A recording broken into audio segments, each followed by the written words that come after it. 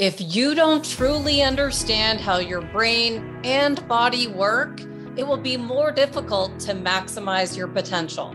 Dr. Jon Finn, author of the best-selling book, The Habit Mechanic, which took Dr. Finn over 20 years to write and was not intended to be read once and left on a shelf to collect dust.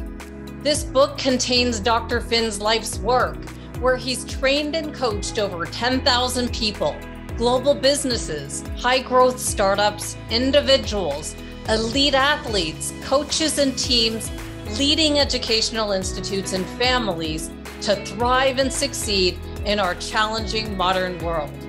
This book is exactly what I've been looking for, as it's full of practical and simple exercises in each section that we can all apply for immediate results backed by science.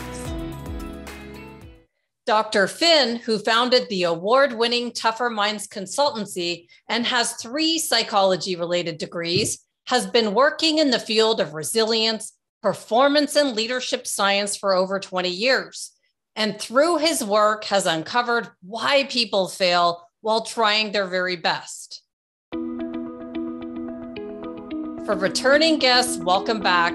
And for those who are new here, I'm Andrea Samadi, author and educator with a passion for learning, understanding difficult concepts, and breaking them down so we can all use and apply the most current research to improve our productivity and results in our schools, our sports environments, and modern workplaces.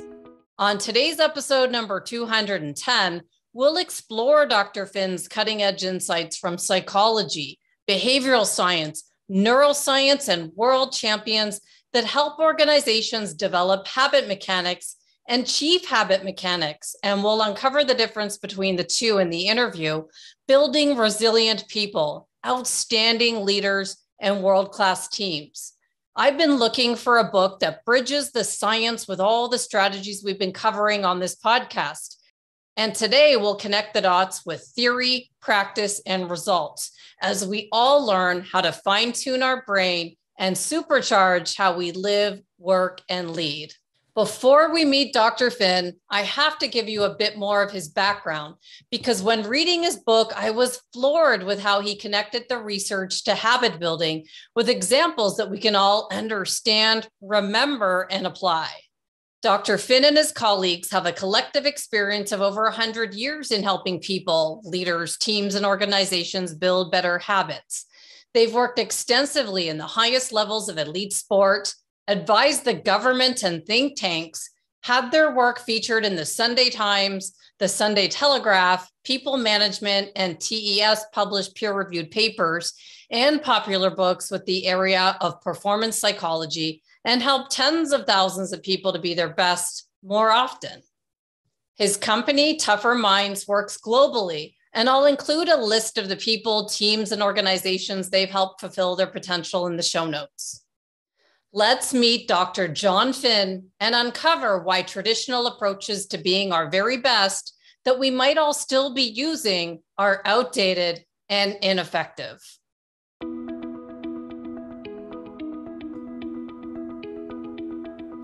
Welcome, Dr. Finn, all the way from Leeds, United Kingdom, which I had to look up, Dr. Finn, because it's only about 4 hours from Worthing, Sussex, where I was actually born. Is that right? Yeah, only 4 hours. Well, thank you for having me, Andrea. Only 4 hours in the UK is quite a distance, but Okay. I know it's not in the States.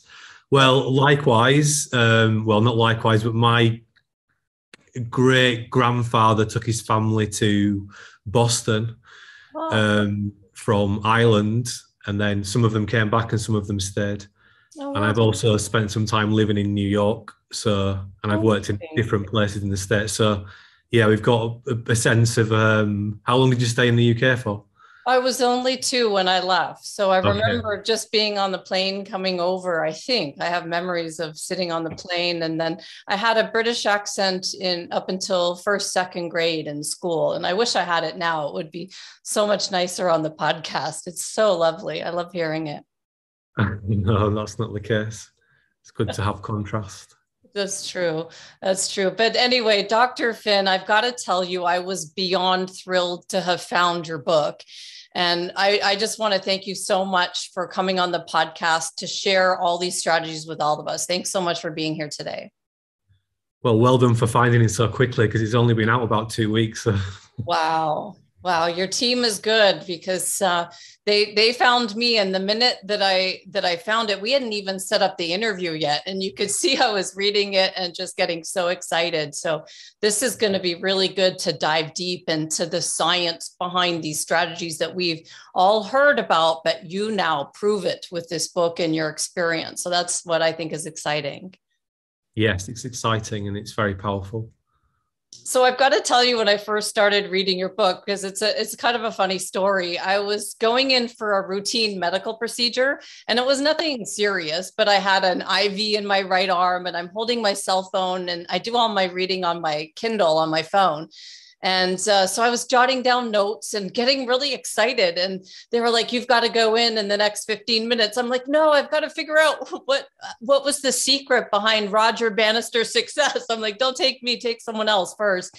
And then when I woke up, I remember telling the doctor how profound your book was. So I'm not sure if he purchased the book, but I'm sure everyone in the room that was waiting to go in, I'm sure they all clicked on and found it on Amazon. So I hope I created some buzz for you after my review.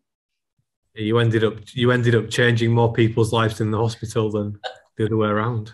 Well, that's what a book can do. So anyway, it was those first few pages that really blew me away. But can you explain where this started for you, how you used failure as a catalyst with your story, and how you noticed that mental skills were more important than physical skills launching your career into performance psychology?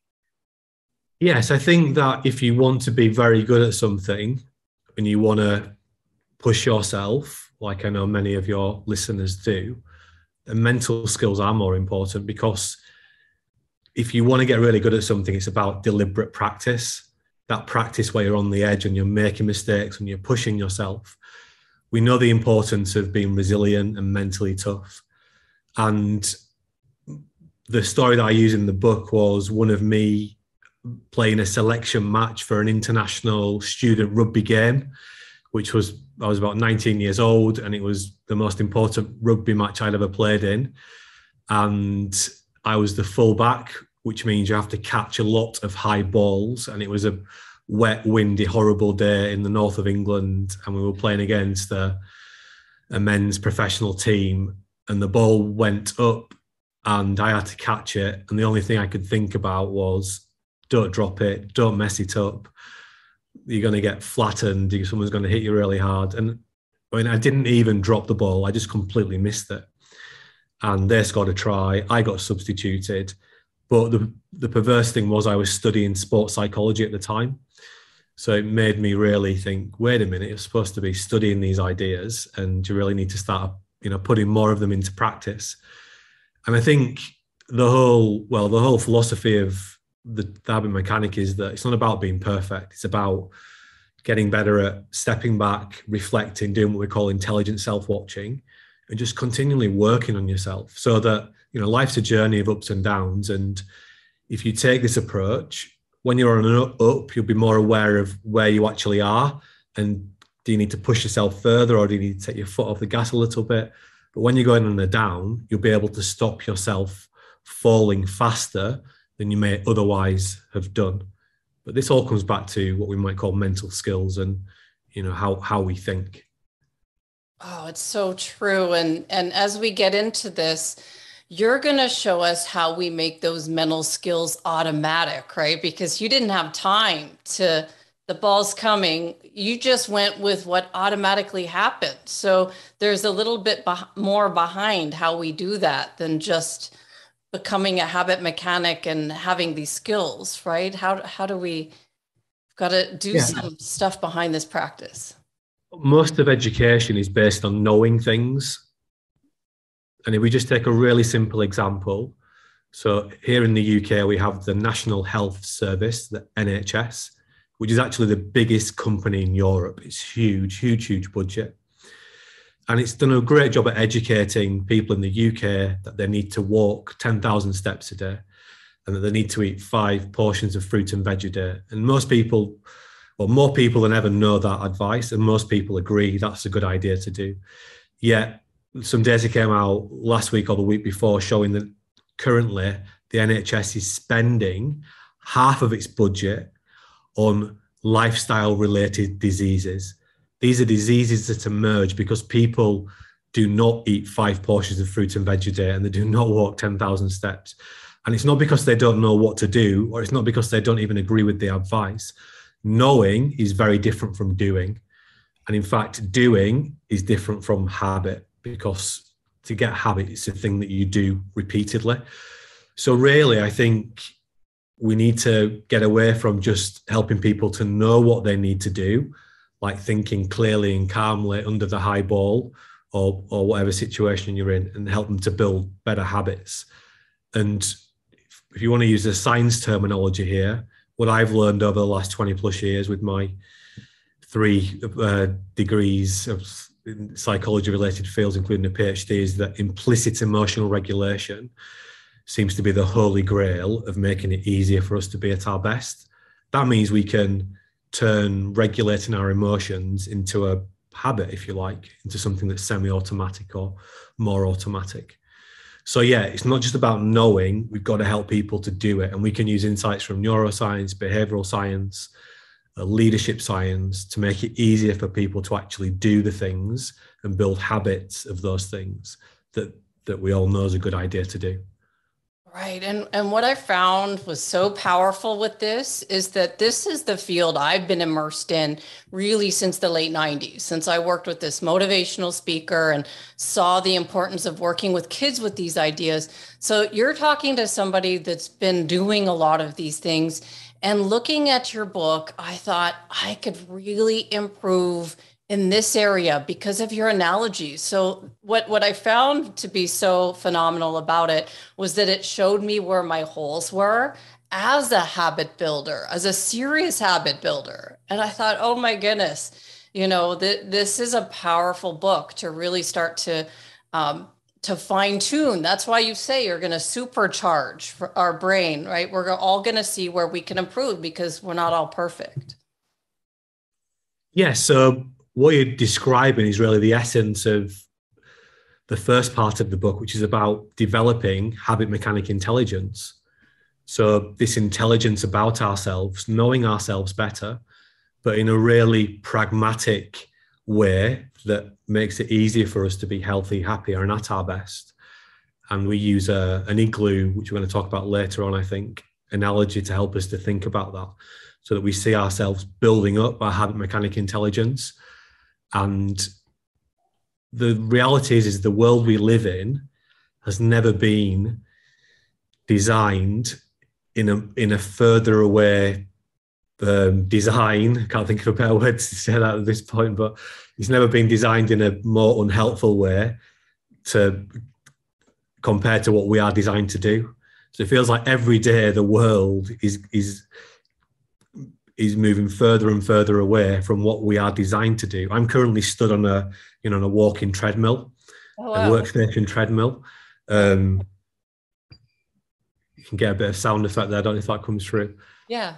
So I can start to walk now. But anyway, the reason I'm saying this is that, apart from to show off, is that we're designed to walk about 12 miles a day, neurobiologically. Yeah, our jobs now are all sedentary, and through the pandemic period, many people weren't even leaving their house for, never mind one day, sometimes for weeks at a time. So the world is more challenging than ever before, and the need, therefore, to develop your habit mechanic intelligence is more important than ever before. So for maybe our grandparents' generations and even our parents' generations, where we had much more of this factory model of work where you learned your job at quite a young age and you could keep doing the same job, until you retired. You didn't have to learn too much new professionally. That doesn't exist anymore. We now live in the VUCA world where the only constant is change. And you might have the perfect skills for your job today, but the reality is there won't be the perfect skills for your job in 6 months' time, because the tech will have changed, the demands will have changed, the rules will have changed. And the backdrop to that is it's getting harder and harder to manage ourselves. because, again, our brains are designed for survival, not to do the things that that are demanded of us every single day. So I don't know if I've gone down a rabbit hole there, Andrea, but just hopefully that. No, it's all relevant because it is a broad topic. And so I'm just kind of trying, we'll narrow in as we get into it.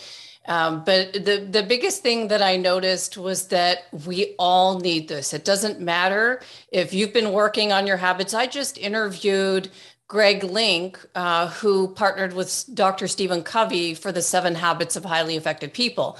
And he talked about how they took that book global and the habits and everything. And we really dove deep into it.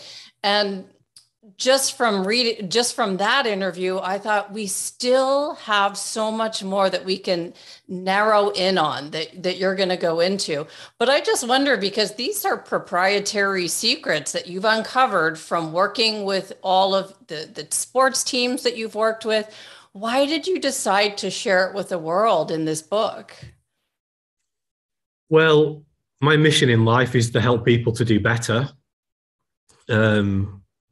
I'm not giving people a license to rip off our intellectual property when I say that, but we've just worked really hard to get the program to a place. And this book is a manual. It's not like a book with one idea repeated 10 times.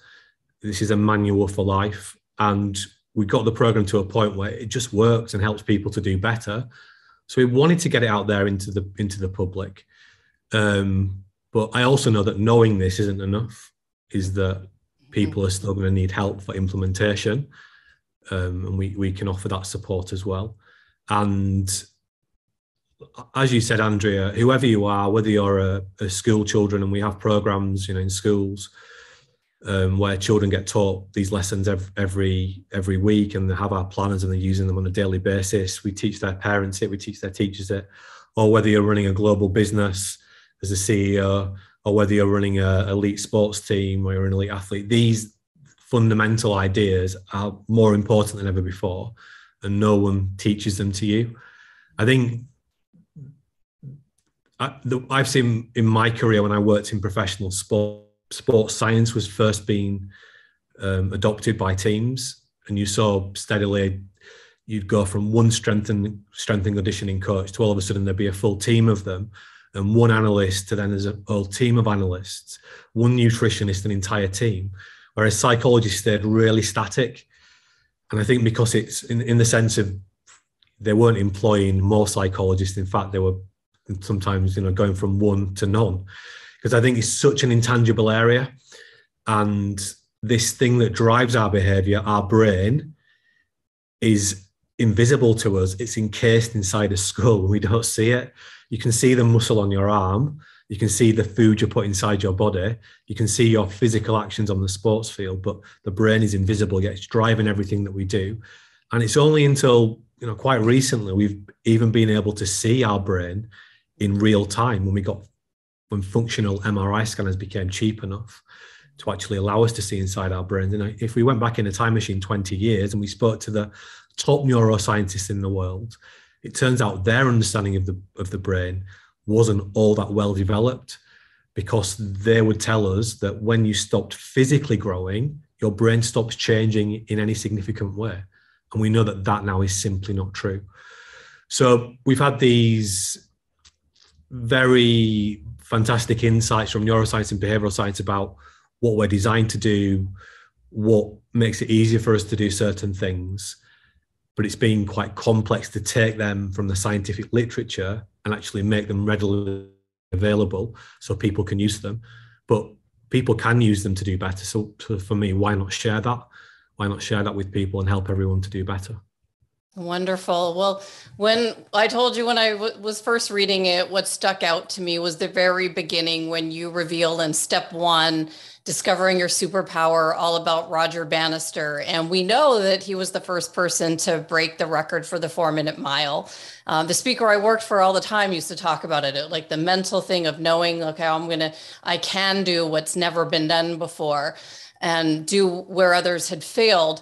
But what did he have to learn to make his training more efficient and effective than his competitors that you discovered? Yeah, and I did discover this, and I was thinking in my head, imagine if Roger Bannister had been doing research on, physiology, and it turned out he had been when I dug into it. So Roger Bannister was not only the first person to run the sub 4 minute mile, he also, if that wasn't enough, he was also training to be a medical doctor at Oxford University, and he was also a research scholar. So he was doing laboratory research on the role of oxygen on physical performance. So this was sort of early sports science research. As we think about it now, you see people on the treadmill, they've got a mask on that's measuring gas exchange, etc. So he was doing that work in the 1940s. And that work led him to understand the essential role that oxygen played in running performance, which might seem pretty no-brainer now, but that was new insight back then. And that led him to understand that actually, if he was going to run faster, he had to get better at conserving how he used oxygen. And therefore, he developed a different running style, essentially, that was more efficient and effective.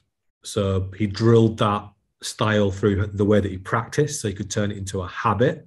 That's why we say Roger Bannister is a habit mechanic.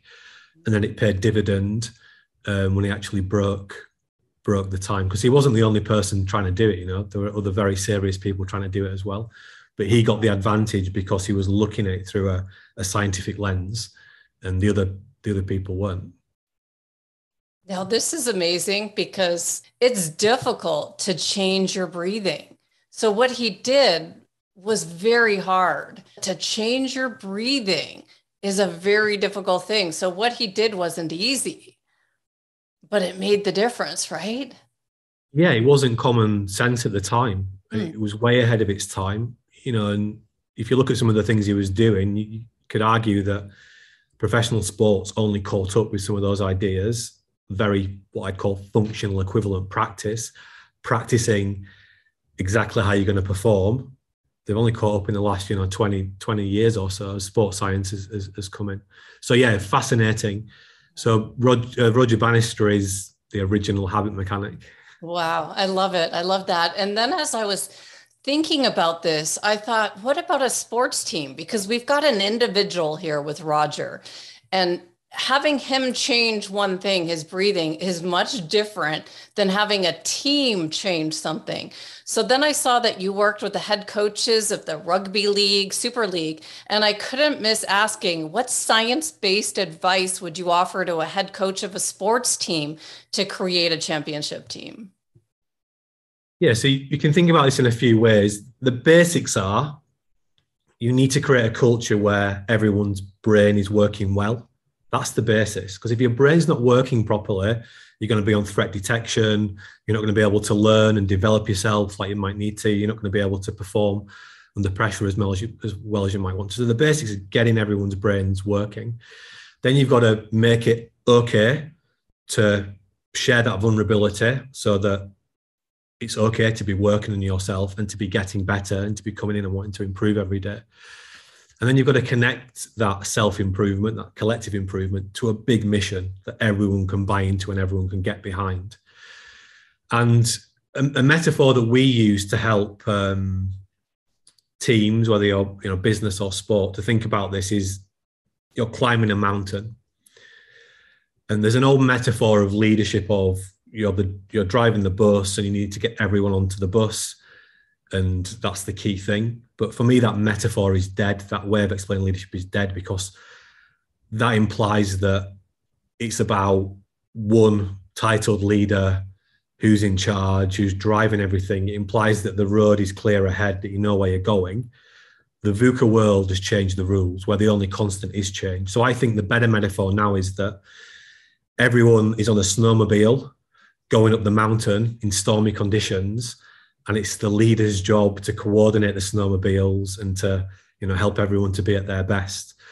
So the way that on a high level we think about this is that you can think of helping a team to be at its best in 3 simple steps. First of all, you've got to help everyone to learn how to drive their snowmobile. And most people who listen to this have learned how to drive. So that takes time, right? you're not going to do it in a webinar or a workshop. You're going to have to do it over a period of time. So you've got to train your people to learn how to control their snowmobiles. I would call that, you've got to train them to become habit mechanics. And that's going to take time. And how to do that is in the book. That's the first part of the book. The second thing then is you've got to pack your team full of driving instructors. Some are informal, like parental driving instructors that give you verbal support and encouragement, and they can take you for a free driving lesson in the supermarket car park at the weekend. But also you need lots of formal driving instructors in there as well, who really understand how to help other people to develop better habits so they can really use their snowmobiles. And then finally, what you need is the C-suite and the senior leaders. They are like the department for transport. They've got to create the highway code that makes it really easy for people to be well and to perform to their potential, and to use their snowmobile safely, but also, max them out in a safe way. So the Department for Transport in the UK, its job is to help people to drive safely. So whatever your mission is in your organization, you've got to create the highway code to help people to get up the mountain to achieve the mission. And whatever your highway code looked like before the pandemic, it needs to be different now because hybrid work has different rules. And if you don't think you have a highway code, I guarantee you have one. It's just invisible. And it's driving everything that everybody's doing every single day. So to make that tangible, how do you activate that? The final part of the book, step 4, is learning to be a chief habit mechanic. And one of the tools we have in there is the Team Power Builder. So it takes you through 5 different stages as you work through the mountain. And you can use those stages to help the team evaluate and assess itself. So to get that intelligent group self-watching and helping everyone to be a better habit mechanic and also helping everyone to be a better team power leader. So at a high level, that's how I would think about it. Don't know if that helps. It seems so much more complex for helping a team to become a champion than an individual. Like just one person, they can measure like Roger did and figure out how he's going to improve that one thing to take him to new heights. But as a sports team, you've got to get every single player going up that mountain. Who's in charge of it? Would it be the leader to make sure everyone does what they need to do? Or are there many different pieces that you see? Yeah, well, I think the surprising truth is that everyone's in charge because leadership just means influence and everybody's got influence. Some people have a big positive influence. Some people have a big negative influence. Some people have a tiny positive influence. Others have a tiny negative influence. Just the roll of the eyes influences other people's behavior. A sneaky comment, the way your body language isn't quite right. So everyone has responsibility. And that's why we want everyone to be a better team power leader. So it's about recognizing that actually everyone has leadership responsibility, but you've got big leaders and you've got little leaders. But you can use leadership science, which is something that I've not heard anyone else use that term, but it's something where we talk about in the book. You can actually use leadership science, which is a combination of neuroscience, behavioral science, and applied psychology to make it easier to create that culture, to make it easy for everyone to be at their best. And I think what's really important is that, exactly as you're saying, if you want to be a great leader, you've got to start by becoming a great habit mechanic yourself. And the way we've created the habit mechanic approach is that you can use exactly the same tools that you help yourself to be at your best to help others to be at their best. It's the same science, it's the same insights, but you've got to start with you being at your best. And that's often where we get leadership training wrong, is we think, how do we help them to help everybody else? Well, actually, we need to start with how do we help them? How can we help them to help themselves, first of all? And not just so they know what they should be doing, but to build better leadership habits. Definitely. And it makes me think about teachers in the classroom. I do a lot of work with educators, and we sometimes think that, when your students are going off track, like what's wrong with them? And it all starts with us. That was a big lesson I learned along the way here, is that, when we are regulated ourselves, then we co-regulate others. And it's important to start with us before we can lead in a classroom or in any way. Managing our own emotions is gonna be helpful for setting that emotional tone, and going down that discipline route of being angry and being aggressive just shuts everyone's brain down. It doesn't mean you can never say anything negative to anyone, but if you understand how brains work, you'll be able to do that much more efficiently and effectively. Part of the reason that hybrid work is more challenging is because our number one technology for communicating and collaborating as a team, which is the most important thing we can do in the VUCA world to help us to solve all these problems that are coming our way, are called mirror neurons. And mirror neurons just do not work as well when we are communicating over video conferencing, over email, over the telephone, because they're in-person technologies. Mirror neurons help us to read each other's emotions. So we don't need to open our mouths or someone else to open their mouth to understand how they're feeling. We can see it on their face. Absolutely. So the more we can help anyone who's trying to help other people, whether it's teachers, coaches, managers, to understand how their own brain works and therefore how other people's brain works, and the better equipped they're going to be to actually do their job really well. Definitely. Well, I love all of this. This is good. And this brings us to the fact that you talk about how there's superpowers that we have. And I've always felt this, that we're always really good at something and we kind of know what that is. And it's the key to unlocking our potential when we figure out what it is and we learn how to use it. And then science shows that with this deliberate and focused practice, we can improve anything. So whatever it is that we need to improve, we can, with deliberate practice, get better at it. But can you explain how we learn a new skill and turn it into a habit with your analogy of the ice cube? Because I thought this is going to really help us make this habit building stick. So walk us through that bit. Yeah, so what we're saying is that learning is the foundational superpower, because you can learn to get better at anything, because your brain is like plasticine and it changes depending on what you pay attention to. And that's the first step to learning anything. It's paying attention. So you pay attention to something that goes into your short-term memory for about 30 seconds, and you can hold 5 to 7 bits of information in there. So imagine you just met a group of 10 people. You can't remember all of their names. If I say just now some numbers, 33, 21, 27, 2, 8, 103, 1,027, 2009, 93, 73, already I've overloaded your working short-term memory, right? You can't hold that information. So you pay attention, you get into your short-term memory, but it's only going to be there for a very short period of time. So in order to move it into your long-term memory, you've got to use it. You've got to repeat it, essentially. So R to R, repeat to remember, remember to repeat. When you start to repeat that thing, you move it from, think of like a cobweb-like connection into a cable-like connection. And the way that we strengthen those neurological connections is through moving from knowing something to practicing it. So I might know how to have a really good rapport building 10 minutes with my coachee that I'm working with. I might know exactly how to do that, but knowing how to do it is very different from doing it. So to strengthen my connections there, I need to practice doing it.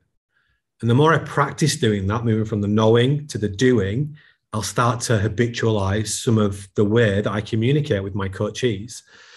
So it's almost like you're moving from vapor that's in the ether that you pay attention to and you get it into your head, and the more you practice that thing, it's like you freeze it into an ice cube.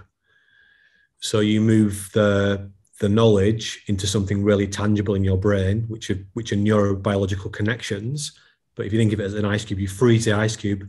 And the thing is that when you stop practicing that skill, the ice cube melts. So you will forget to ride a bike if you don't practice riding a bike, you know. And we don't just practice by doing, we practice by observing and all this kind of stuff. But we're learning all the time. So if you think of the people that you went to primary school with or elementary school, at the time you knew everyone's name in your class. So you had neurons for everyone's name. But now I bet you don't remember everybody's name, because the neurons that you had for some people's names have died because you don't use them anymore. They've pruned away. And this is absolutely fundamental, understanding how learning happens for anyone who's trying to help people to do better, because that's about helping them to learn to do something differently. And yet I know here in the UK, I don't think we teach our teachers the fundamentals of learning, you know, which seems so bizarre, because that's the currency that they're operating in. And once you understand it, it's going to supercharge your ability to help people do it. Absolutely. I loved that when I saw it, because, you know, we've heard, you know, use it or lose it. And neurons that fire together, wire together, and neurons that are out of sync fail to link. But to me, that just put everything in the brain still. You've taken an ice cube and how you explained it from the ether. You don't have the skill. It's in the ether, and then it gets stronger and it gets bigger until it's a solid bit of ice. And I just loved it. And then we're going to go a little bit deeper here, but I just want to talk about the fact that we have covered building habits like this on past episodes. Episode 103, we talked about how to set goals in different areas of your life. But after reading this part of the habit building, where you talked about the ice cube to the igloo, can you talk about maybe some mistakes that you see that are common as to why habit or skill building doesn't stick, build into this ice cube, and what we've got to do to make them stick and build into the igloo or whatever it is that we're building in the future? Yeah, so maybe it's helpful just to speak about the igloo idea. So the idea is that you have almost like a housing estate of igloos in your life. Each igloo represents important areas of your life. So you might have one for parenting, one for work performance, one for learning a new language, one for doing your MBA, one for your coaching, one for your being a habit mechanic, whatever they are. And these different igloos are in different states of repair. Some are looking great, some will need a lot of work. But all of them will have at least some chunks of ice in. And in order to build them up, it's about doing more learning on the next ice cube that you need to freeze. So, for example, if I want to be a better habit mechanic, I might identify I need to get better at managing stress. So one of the ice cubes I want to freeze is getting better at doing expressive writing. That's something I need to get better at, because that's a good stress management tool. So that's moving from the ice cube to the igloo. Why do people fail to build better habits? I think fundamentally because we don't think about it through a systematic behavioral science lens. We have lots of tricks and lots of tactics, but they're not drawing on first principles of why we do what we do. And that's what behavioral science helps us to unlock. The complexity of behavioral sciences, we have lots of great academics working on different parts of behavioral science, all championing their own area of expertise and saying this is the most important bit, because they're not incentivized to glue all the bits together and make them practical so people can use them. That's not their job. Their job is to dig deeper into the bits they're researching. So that's what we've spent a lot of time doing, is gluing all those bits together and creating what we call a 9 action factors model, which is central for the book. And we use the 9 action factors model to help people to build habit plans. So I think one good example we could use to get people thinking about what they need to do to learn something is a driving example. Because driving is a complex behavior, and a lot of the things that we want to learn to help ourselves to feel better and do better and help others do better are also complex behaviors, like sleeping better, managing stress, being more productive, performing under pressure, being an outstanding leader. They're all complex behaviors. So they take time to learn, they're complex. So driving, you don't do it in one lesson, you do it over on average 65 hours over maybe 6 months. So the first thing that we can glean from learning to drive is that we accept, although we might know what we need to do, we're only going to progress our skills one tiny step at a time. So you will see someone like BJ Fogg's work, this idea of tiny habits. So people, when you're learning to drive, you accept you're going to do it in tiny steps. After the first lesson, you just might not even drive anyway, just work out what everything is. Yet when you're trying to lose weight, if you haven't done it after the first week, you beat yourself up and you give up. Or if you're trying to build better sleep habits, if you haven't done it after day one, you create a narrative that you'll never be able to do, and it's just because you're a bad sleeper. So we first of all have to accept we can make change, absolutely, but we do it in tiny steps. The second thing to think about is that if you learned how to drive, there was a reason. I had to get the kids to school. I had to get to work. I wanted to be the first person in my peer group to do it. So if you can connect this thing that you're trying to change today to a bigger, more meaningful goal, that's going to make it easier to keep persisting with the change you're trying to make. And we have some tools in the book that help you to do that, like the FAM story too. Next thing we have to recognize is that, and by the way, if you want to build habits for watching more Netflix or eating more donuts, you don't have to worry too much about the behavioral science because it's already on your side, because they're simple behaviors. But the next thing you may have accepted, well, it's about tiny changes and it's about, I can connect it to big, meaningful goals, so I'm motivated. But you're going to have to learn some new knowledge and skills. That's why you have driving lessons. And again, if you want to get better at managing stress or building better sleep habits or becoming a better leader, you're going to have to learn some new knowledge and skills, which for becoming a habit mechanic, they're all in the book. The next thing is, it's really helpful if you're learning to drive, if your parents know how to do it, because they can give you some advice. They can take you for free driving lessons at the weekend. So if you want to build a new habit, it's really helpful if people in your community already understand how to do it. And that's why we've created this habit mechanic language.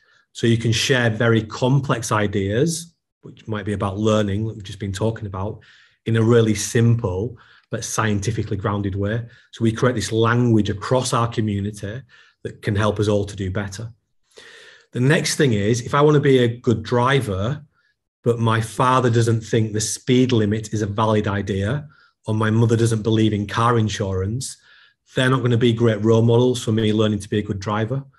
So whatever habits we're trying to build, we have to recognize the role of social influence has on our daily behaviors and what we do. The next thing to pay attention to are reward and penalty systems. So governments have worked out that they need to incentivize good driving behavior and penalize bad driving behavior. So if you drive well, you get your license, your car insurance goes down, you're a good responsible citizen, etc. If you drive poorly, you might never get your license, but if you do, then you'll get monetary fines, you'll get points on your license, eventually you'll lose your license.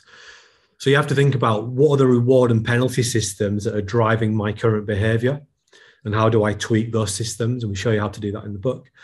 Then you've got what we call external triggers.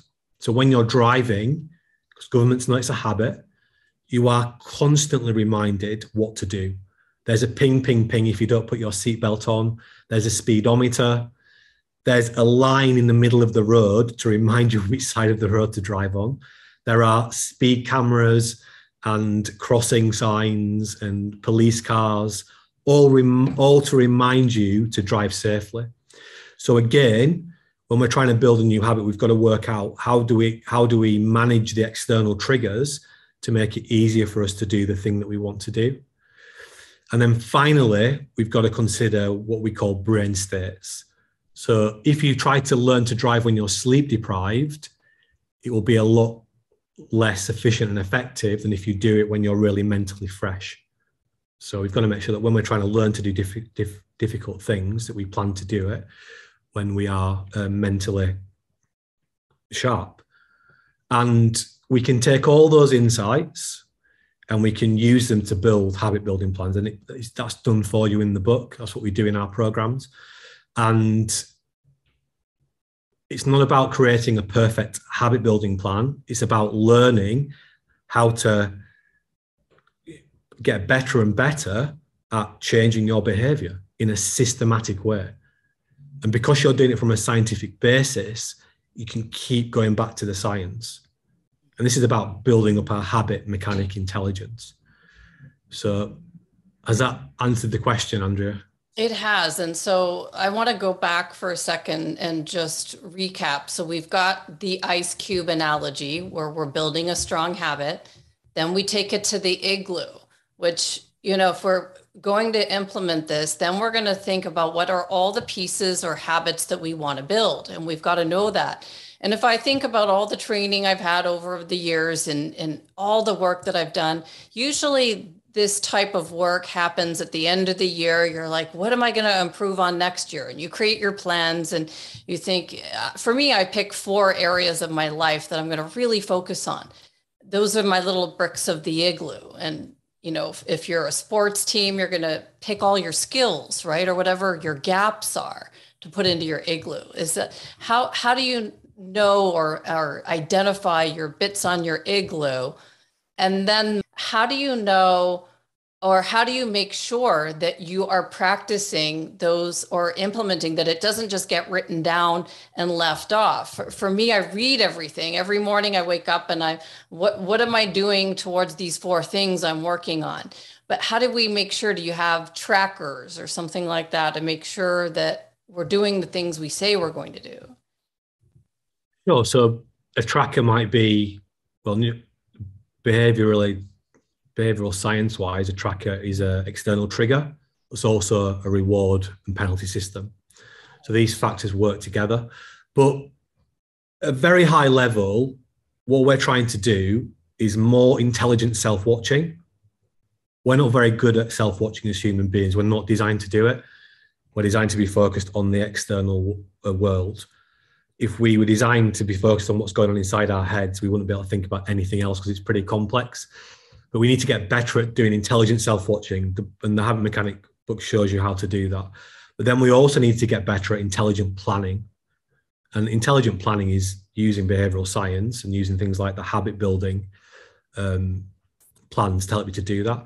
And you've referred to this in passing, but in the book, there are over 30 habit mechanic and chief habit mechanic tools. So all these, this might sound a little bit intangible, but in the book, they're broken down into very tangible tools. And for every habit you want to build, there's a set of tools you can use to help you to do intelligent self-watching and intelligent planning. If you go back to the igloo idea, I would just say to people, write down what are your top 5 roles and responsibilities in work and life. Mm-hmm. Parent, maybe. Could be a couple of technical roles at work. I'm a leader. I want to improve my golf. Whatever, just get it down on paper. Mm. Then rate out of 10, 10 being that I am perfect in these areas. Rate out of 10 where you think you currently are. 10 would mean I'm perfect. 1 would mean I'm useless. Just give yourself a score. And then pick the area that you want to work on, that you think is most beneficial for you to work on. And just start to write out what are the important components for you performing well in this area. So as a parent, what is it? What are the important things? What are you good at? What have you got? And then what would you like to get a bit better at? So by writing it down, we're doing more intelligent self-watching. Right. And then what we need to do is, as you said, is you focus in on one area and you create a plan to help you to improve that area. So one of the confidence building tools we have is called Cozy Confidence, and the example we use in the book is Jessica Ennis-Hill, who's a world champion heptathlete. And she had a very bad injury to her left leg that she had to rehabilitate from. So we use that example of Jess working on her left leg long jump. So COSY stands for knowledge, others, skills, and you.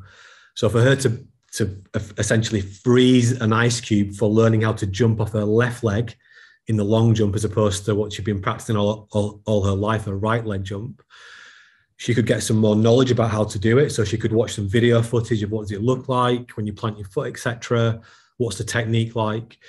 She could get some support from others. She could get some technical support from a coach and some emotional support from a coach. She could get some emotional support from her family. But she's got to also implement the skill. So watching herself do it or watching it on a video is one thing, but practicing doing it in real time is another thing. So you've got to implement the skill. And that's often where we might fall down because we're not implementing what we know we should do. And then the Y stands for you. So these are you strengths. We've all got these transferable strengths. Could be I'm resilient, could be I'm patient, could be I'm a hard worker, could be I'm persistent. And whatever area in our life we want to get better at, we can bring those transferable skills with us. So whichever igloo you want to build, you've already got some chunks of ice because you've got those transferable you skills. And if you can read and you can write, then you've got some other chunks of ice because they're also essential for learning anything new. Does that answer the question? Yeah. And then what I was thinking about, especially when I'm sitting there, like I was when I was reading your book to start with, I don't like those times of the day where we waste time. I like everything to be scheduled. And then I saw your analogy of the barcode with the time. And I loved that because this really made me think about, well, what are the activities that I put into my day? And, how could I improve that? And it's very visual on this barcode analogy that you've got. And I'm always trying to cheat the system. Like we've all got 24 hours in the day, but I'm like, how could I get more time, more productive barcodes in there? Can you explain this barcode analogy, maybe where it came from and how to identify our super habits versus destructive habits so we can improve productivity with this analogy? Yeah, so there are only 24 hours in a day. That's all you've got. And broadly speaking, you can either be doing and thinking things that are helpful for you being at your best, being healthy, happy at your best, or you can be doing and thinking things that are unhelpful for you being happy and at your best. So you could spend 24 hours sleeping. That would be helpful for a bit, but unhelpful for some of the other time. You could spend no time sleeping. That would be, unhelpful for some of the time. So it's about striking this balance. And we talk about brain states in the productivity chapter and in the activation chapter, but it's just giving people a real simple visual way to think about their lives. And I think what's really important about our approach is it's not prescriptive. It's absolutely flexible. It's just saying, here's how your brain works. Here's the gist. Here are a range of tools. You use the tools, test them out, try them out to see what works best for you. So the barcode looks different for everybody, but it's just a simple way of helping people to visualize, what's going on for them. And then the second question, I've forgotten, Andrea, so you're going to have to remind me. That's okay. So then if we take this analogy, because I always like to do what you're saying in the book. So how could I improve my productivity? Should I write in there, is like the white space my productive? How do we actually use this to maybe look at it and say, oh, wow, I'm spending too much time on this? It's just another way of looking at productive and destructive, right? Oh, yeah. So super habits and destructive habits. Well, to extend, a white line in the book could be sleeping, could be relaxing, could be going for a run. And just very, very quickly, let me explain our brain battery analogy. So imagine your brain's like a battery and it has 3 charge states. It has a recharge state, which can be sleeping or non-sleeping. It has a medium charge state, which you can use to do sort of mindless, busy work. And it has a high charge state, which you use to do really focused, clever work. You've got to get a balance of those 3 brain states in any 24-hour period. And for me personally, I need to be spending 11 to 12 hours in any 24-hour period doing recharge work. I can spend 7 to 8 hours doing medium charge work, but I've only got 4 or 5 hours a day I can do really high charge focus work. And that's all that we've got, because that high charge work is a scarce cognitive resource. So you've got to use those insights to work out what your optimal barcode looks like. But we have another tool in the book called the activation profile, which also helps you to understand that. But I think to speak to super habits and destructive habits, what I've learned on my journey, helping myself and helping others, is that some habits are disproportionately helpful. Some habits are disproportionately unhelpful. So I call the habits that are disproportionately helpful super habits. And I call the habits that are disproportionately unhelpful destructive habits. So one habit can activate loads of other helpful behavior. Equally, one habit can activate loads of other unhelpful behavior. So a super habit for me, I've worked out, because I want to do my high charge work in the morning and get my activation to the right level, which is another concept we talk about in the book.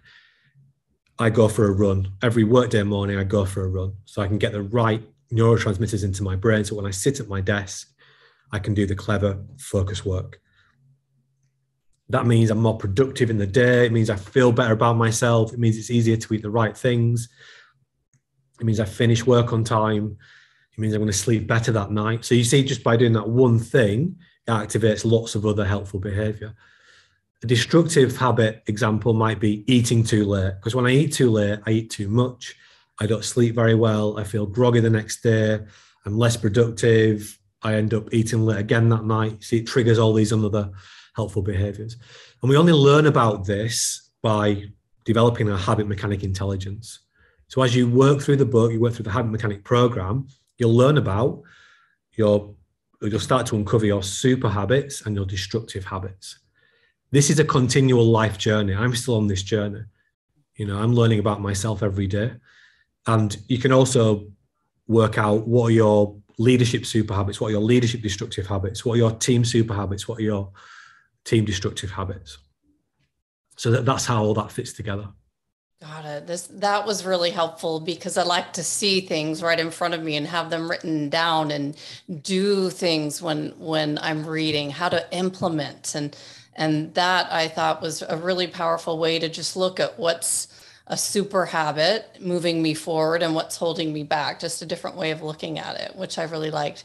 Another powerful analogy to help us move past our obstacles and actually achieve what we're writing down and bring them into our goals. Can you explain your lighthouse brain model in step 2 of the habit mechanic so we can be better at managing the stressors that come our way and knock us off our course? Yeah, so I wanted to create a really simple way to help people to understand how their brain works at a gist level. Building on the foundations of Paul MacLean's True Night Brain model, where we didn't have the technology to look inside the brain, and he managed to do a reasonable job of working out what the different parts are doing. But so I've created, in the book, we have 3 brain models, ranging in sophistication. So the final one is actually, this is what's happening in your brain. But the most basic model is a lighthouse brain model. So imagine you have a lighthouse in your brain. 2 characters live there. One is called Hugh, which stands for horribly unhelpful emotions. Hugh operates the searchlight of the lighthouse, and it's scanning all the time. The other character is called Wilhelmina Power, or Willpower. You can decide which one it is for you. And Willpower lives in the lighthouse's training room, and it's learning how to help you to be at your best. And its job is to coach you and mentor you and help you to get better at managing its unhelpful impulses, both for threat detection, short-term gratification. But if we go back to Hugh, Hugh is scanning your thoughts, your memories, and it's looking at the past, the present, and the future. And its first instinct is to look for problems and threats and worries. That's what it's looking for. That's what it's designed to do. And when there's not an obvious problem, threat, or worry, and that, it's projecting those into the future. So if you're worried about your time management and maybe you're going to miss the train or something, it's thinking 10 steps down the road and it's already beating you up for something that hasn't even happened and probably will never happen. But that's its job. When there are no obvious threats in the past, the present, or the future, it's looking for short-term gratification. It's looking to do things that are really easy that give you a big reward. But when it spots a problem or a threat, it can send a message up to willpower. Say, willpower, we've got a problem. And that's when we become consciously aware of the problem. And when your brain's working well, willpower goes down and it helps you to reinterpret the problem or to properly interpret the problem and work out, is this a real problem? Is it just imaginary? Do I need to calm you down? Do we need to work on a plan together to actually overcome this problem? So you've got to get those two characters working together. That's harder than ever before because of the conditions of the world we live in. But essentially, the book, the habit mechanic approach, is helping you to build, to get willpower trained up so it can help you. And what you're trying to do when your willpower helps you is you're trying to rewire and reprogram you. So it does more of that helpful reprocessing itself, which in neuroscience is called implicit emotional regulation. So you've got all these bits working together. As we're building on each question, I can see how we become a habit builder with the ice cube, building it into an igloo, learning to regulate, building our strengths.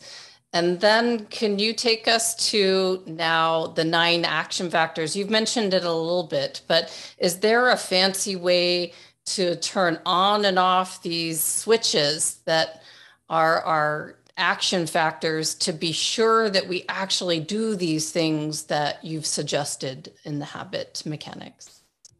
Yeah, so that's what the habit building plan does. So when I gave the driving example of when you learn to drive, I was talking through the 9 action factors. What the habit building plan allows you to do is deliberately switch them on. So plan to use them. So if we take, I'll just open the book here because I can talk you through one of the examples. So if we take a sleep example, I'll talk you through a habit building plan. So the first thing you need to do is make sure that you're working. So I might say, I want to improve my sleep. I want to get better at sleeping. You've got to make that into a tiny little goal. So instead of saying, I want to get better at sleep, and that's too vague to be helpful, you need to say something like, I want to get 10 minutes more sleep tonight than last night. That's my aim. Start with 1 minute. I want to get 1 minute more sleep tonight than last night. Then you can think about what you currently do instead of that behavior. So what's the competing behavior? I stay up and I watch TV. I keep scrolling through my phone. So you've got to work out, what are you doing instead of going to bed on time? What's the competing behavior? Then you've got to think about what reminds you to do that thing. So it's my cue. It's because I've got the phone there all the time. It's because now we don't even have to change the channel. It just scrolls on to the next episode, you know. So you've got to work out what's triggering me. Then you've got to work out how you're going to trigger yourself to do the new behavior. So you might say, we've got a tool called the daily diet, exercise, and sleep swap plan in the book. It's one of the habit mechanic tools. So you might say, I'm going to complete this habit mechanic sleep planning tool first thing every day. I'm going to set an alarm on my phone to remind me to do that. I'm going to stick it up on the fridge to remind me to do it. I'm going to get the kids to do it as well to remind me. So what are the triggers you're going to create to help you to do this? Then you've got to think, do I actually need some new knowledge and skills to help me to get better at sleep? And if I do, where would I get those from? They're all in the book. Everything I know about doing this is in this book, just to reiterate that. So if it sounds a bit abstract, just read the book. Next one is, why do you want to build this habit? So activating the meaning behind it, connecting it to longer term goals. And again, we have a tool, another ICE themed tool, which is called the FAM story iceberg, the future ambitious meaningful story. So in fact, you've got the iceberg, then you've got the igloo, and then you've got the ice cube. And you've got some ice cubes and some ice sculptures in the productivity piece, but it all connects together. Then you can think, who can I get to help me to do this? So that's the social influence factor. So I might do it with my family. It's no good me trying to get to bed earlier if no one else in the house is trying to do it. So I might get them to buy into it. Then you've got to think, what's the reward for doing this? So I'll feel better tomorrow.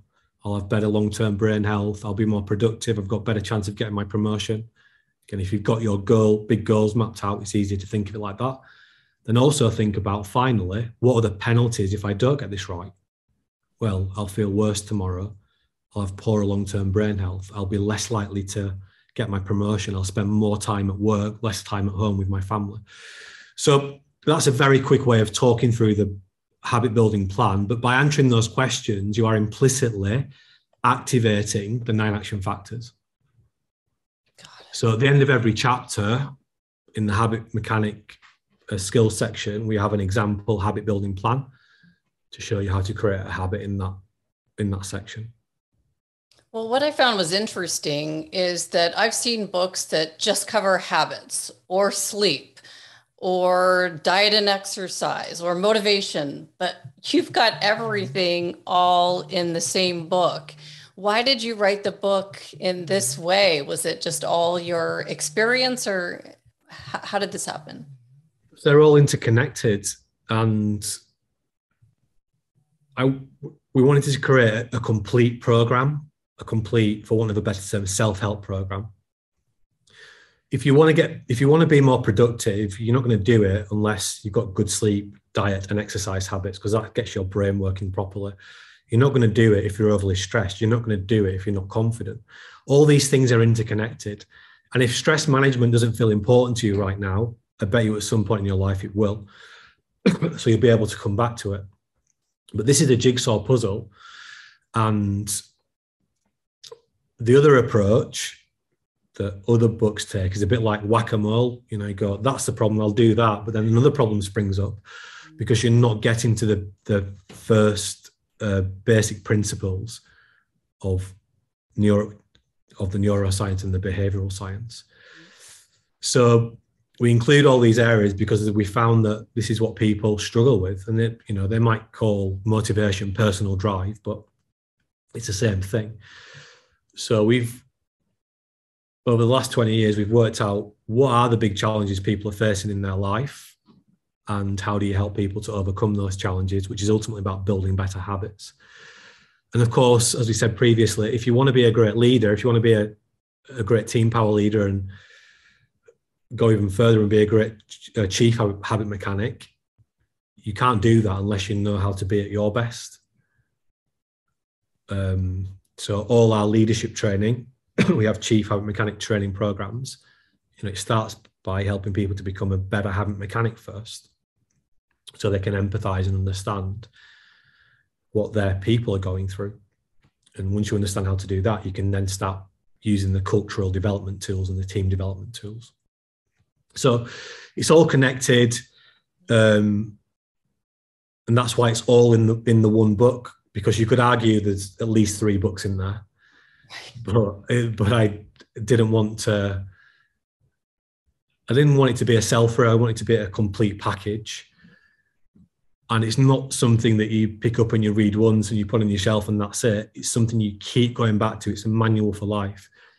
And it's designed so you don't have to read it cover to cover. You can just pick it up, open a random page, and you will learn something practical and insightful, or go to the chapters that are most relevant for you.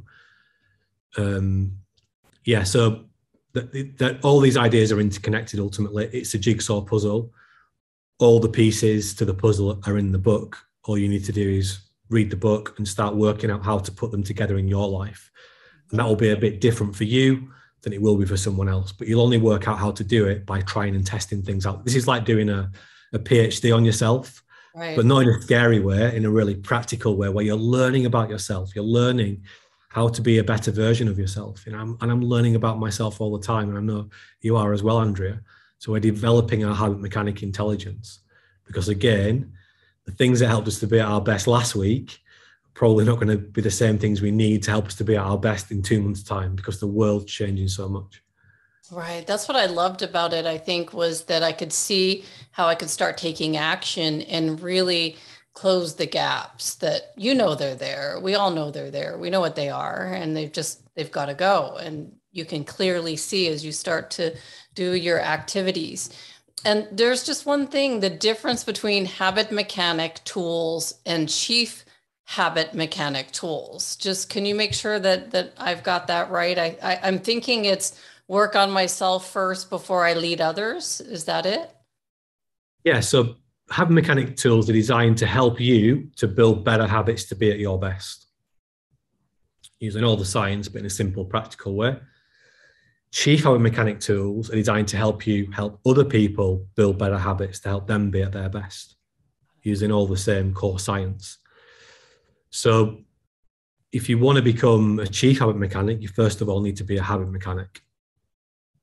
So the chief habit mechanic piece is the last part of the book. It's step 4.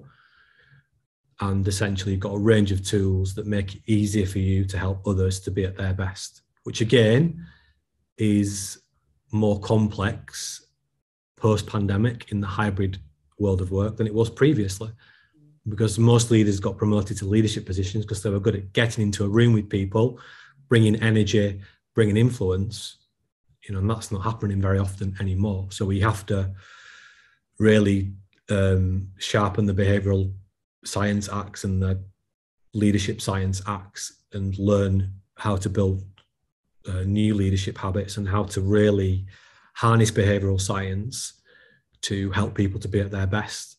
And I think what sports science did, for example, for professional sport 20, 15 years ago, the performance improvements it made, I think we're going to see the same improvements coming out of people using behavioral science and leadership science.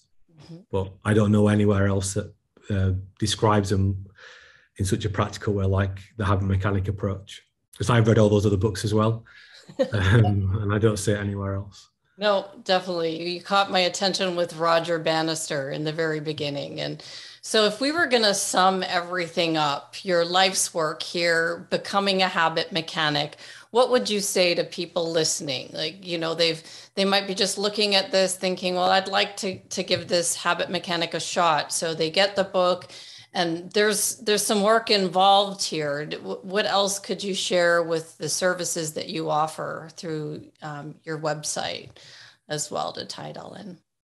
Yeah, I think start with the book. The first chapter of the book is called the Daily Tea Plan, which is a 2-minute exercise that's one of my super habits.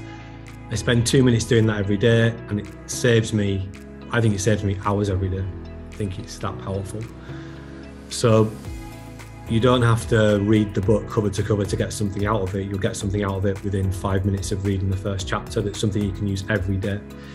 And then the key is to set that time aside to work on yourself and learn how to become a better habit mechanic. We offer, training to help people to do that as well. So we offer coaching, we offer chief habit mechanic training, we offer team power training. We go all the way up to bespoke programs, and that's in business, in sport and education. We do whole school programs, for example, in education. And just to bring back to the point, this is not just for adults, this is for everybody. And I think that if everybody became a better habit mechanic, the world would be a lot better place. Whatever your country is trying to achieve, it would be much easier for it to achieve those goals, because we need to empower people to get better at managing themselves in a world where it's becoming more and more difficult to manage yourself. And you're in this learning war where everyone's trying to hijack your attention. We need to be more and more sophisticated in helping ourselves to pay attention to the things that are most helpful for us, whether we are a elementary school, primary school child, or whether we are, CEO or manager of a Premier League soccer team. So these are essential life skills that no one really teaches us in a very formal way. And I think that's what's different about the habit mechanic approach. It's a science-based, formal way of learning about how to be your best.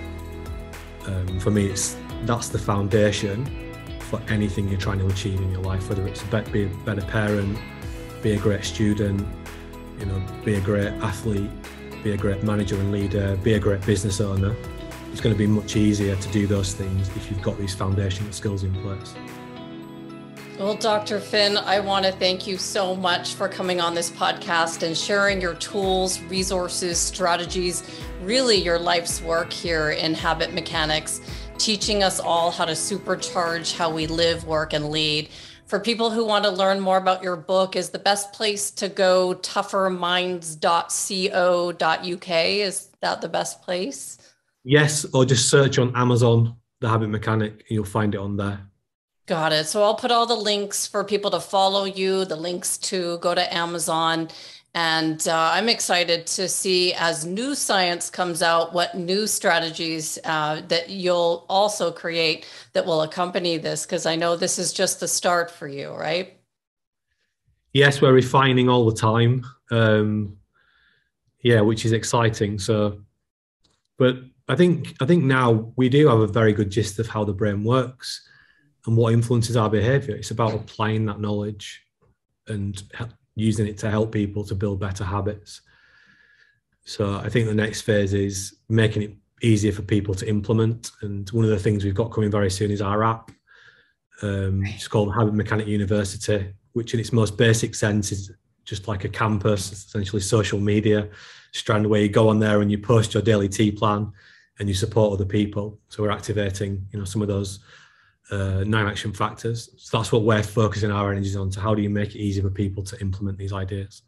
Got it. I put my name in to be on the waiting list for that. So I'll put the link in as well if you want to be on the waiting list to learn about when the app is ready, because I do like to stay up to date with what's new out there for implementing these ideas, because you really made me have a look at everything I'm doing to fine tune. So thank you so much, Dr. Finn.